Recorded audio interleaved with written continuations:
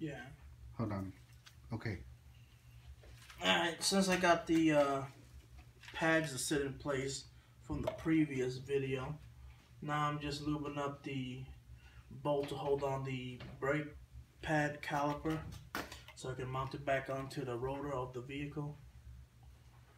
I just want to lube everything you get. You know, things over time will get rusty, hard to pull off and everything. Just make it easier for the next time you do your brakes or whatever you do, you know.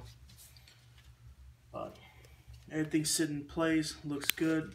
I make sure there's no grease on the pads. You don't want the grease on the pad making contact with the rotor. That'd be no good.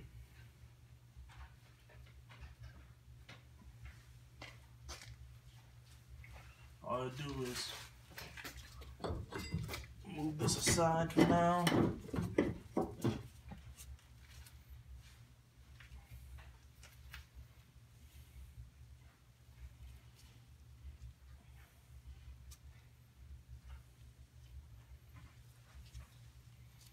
Like I said again, make sure there's no brake grease.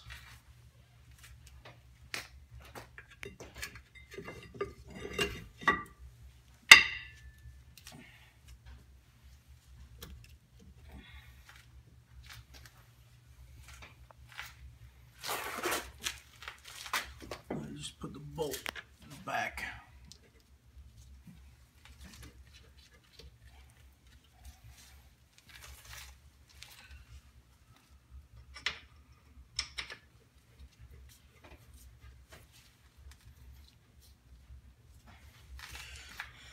Sometimes you gotta tap the pad in because the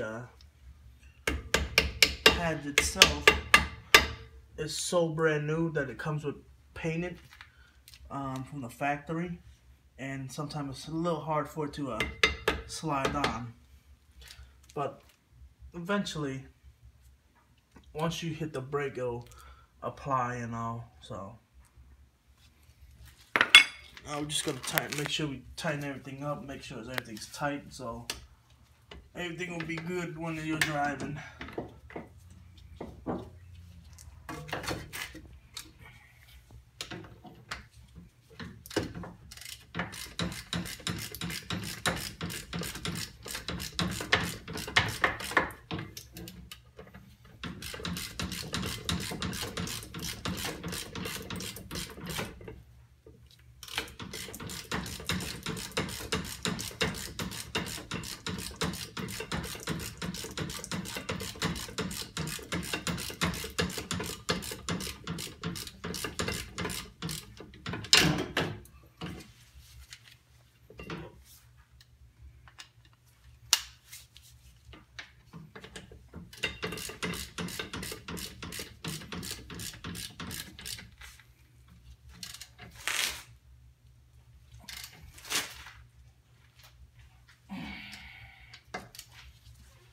It's just tight.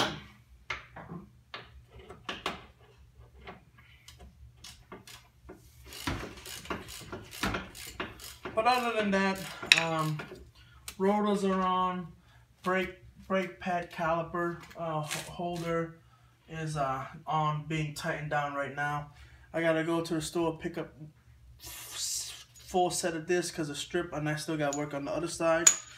And I gotta go pick up a shim kit, so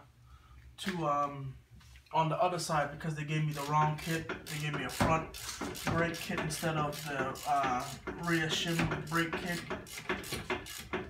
Oh no, for right now, everything should be good for right now. I'll see you guys later on today.